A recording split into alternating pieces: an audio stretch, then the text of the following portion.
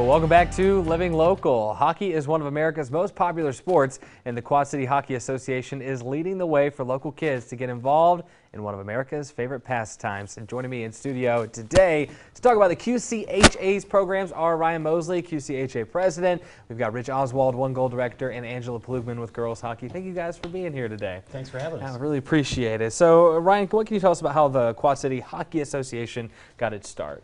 Well, it was 1995, and Jerry Volliger and Les Duplicki, with a group of visionaries, kind of came together and wanted to build a hockey association for development of youth hockey players, and getting them involved in team sports and agility and stuff like that for kids just to have fun. Absolutely. How has the program kind of changed and grown over the years? The program's changing. The game is changing, so a little more fundamental ideas and finesse is coming in versus the physicalities of how the game used to played. So it's the most important thing is the kids are still here to have fun. Absolutely, that's for sure. Well, beside the obvious physical benefits, what other benefits does hockey provide for kids? Hockey provides, the biggest benefit is fun. So coming to the rink on a morning and 7, 8 o'clock in the morning and you see kids coming in smiling, can't wait to get on the ice, that's the best part. Secondly, friendships, family. Hockey players are a close-knit group. They enjoy being part of a team. They enjoy the culture of the hockey and lifelong friendships. Yeah. Lastly, the game is fast. So as a sport, the kids that are looking for something that's entertaining, moving, the game is always moving. Hockey is always moving. That's one of the biggest selling points with hockey, as far as if you want your kids to enjoy a game, come down to a hockey game because it's fast. Yeah. And also works on your fine motor skills, your agility, concentration, and it's always a challenge. Yeah, keep the mind and the body moving for sure. And Rich, you're the program director of OneGoal. What can you tell us about that program? So OneGoal is a USA hockey program, and basically what it is an entry-level program into hockey. So it's for, it's sort of, I like to call it the boot camp of hockey. So from learning how to stand on your skates, how to hold a stick right, properly glide, start and stop. So it's that first entry level, and I like to call it a boot camp because they do a great job getting those kids those fine skills starting off. Yeah, sounds like something I need. I can't do any of that.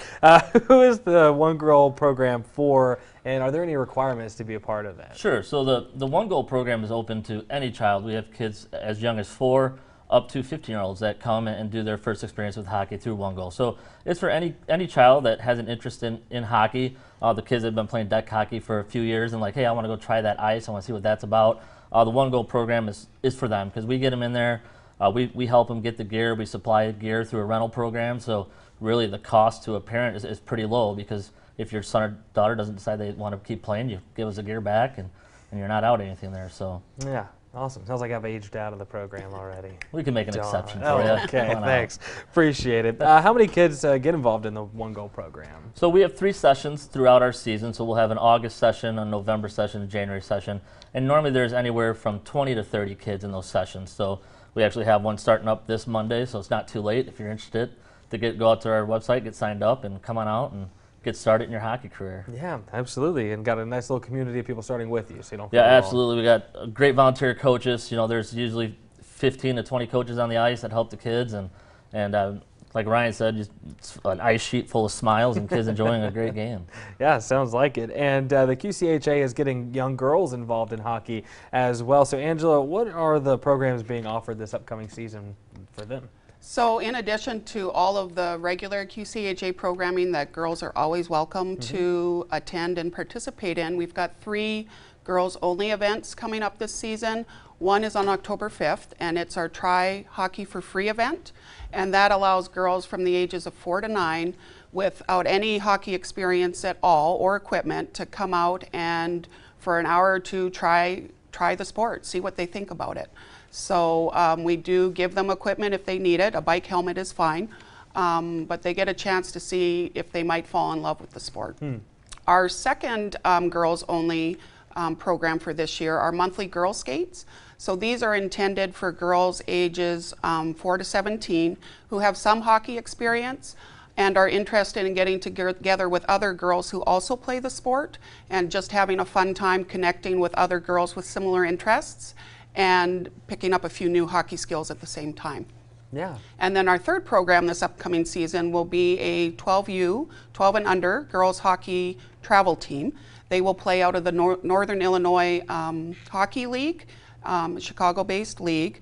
It's for ages 9 to 12, and those are for our experienced hockey players who are looking for a competitive season, ages 9 to 12 for that team. And tryouts for that team are going to be held August 24th. All right, coming up soon. Yes, very soon. Very exciting programs.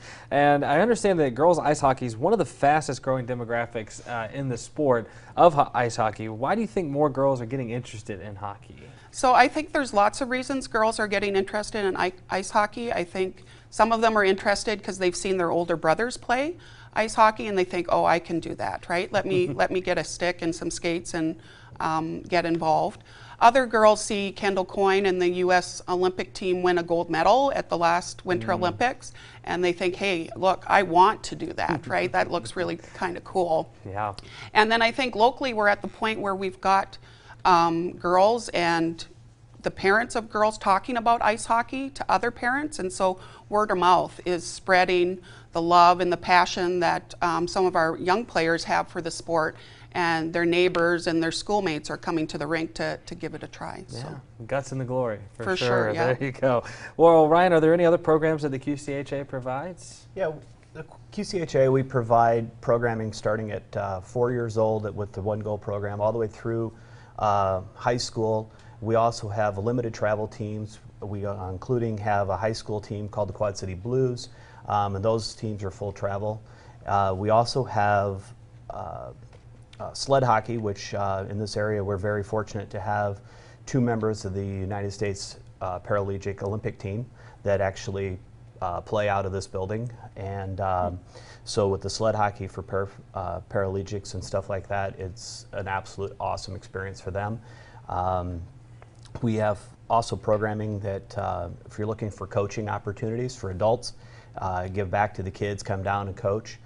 We're always looking for officials, and these information things can be found within the website as well as we can always love to have more volunteers. Perfect. And Rich, what would you say is the most rewarding part of teaching kids to play ice hockey? Yeah, I think the greatest thing I see is being the OneGoal director. We get kids that step on the ice, can't even stand up, and then in a mere 5 sessions, 5 weeks, they're flying around the ice or developing those skills. And I think the most rewarding thing is watching every kid score their first goal on a real goalie, because I don't think you can take that smile away for a couple weeks. So yeah, building the confidence for sure. Absolutely. That's awesome. Well, guys, thank you so much for being here today. We really appreciate your time.